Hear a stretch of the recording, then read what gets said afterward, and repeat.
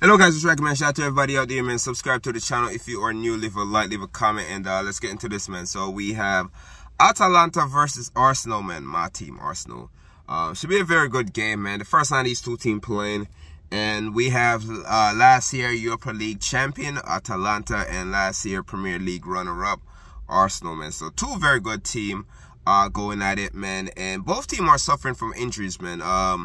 Atalanta have like 4 players out with an injury, including Scamacca, Scalvini, and a few other and 2 others. And Arsenal have a bunch of guys missing, man. Odegaard, Tomiyasu, Marino, the new signing, and they have 2 other defender.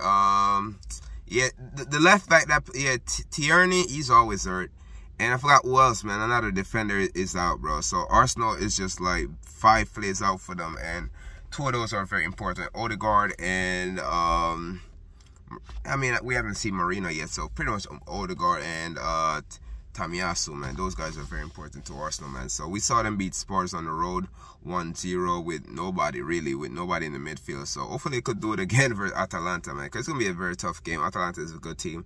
They did win their last home game. Atalanta did win their last home game. Arsenal have been winning, undefeated on the road in their last 2 away games. Won their last 2 away games without conceding a goal in any of those games.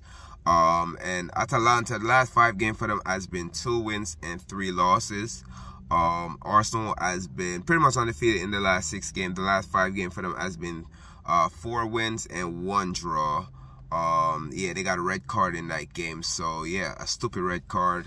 The referee gave Declan Rice, so he got sent off. And Brighton, I believe Brighton, right, were able to score the a goal, and yeah, I mean, tied up 1-1, but a game that Arsenal should have won if it was for the referee incompetence. But yeah, man, so Arsenal has been good, man. 4 wins for them and 1 draw in the last 5 games. Only conceded in 1 goal, man. Conceded only 1 goal over the last 5 games and scoring 8 goals in total, man. So it should be a very interesting game because Arsenal is a very good defensive team.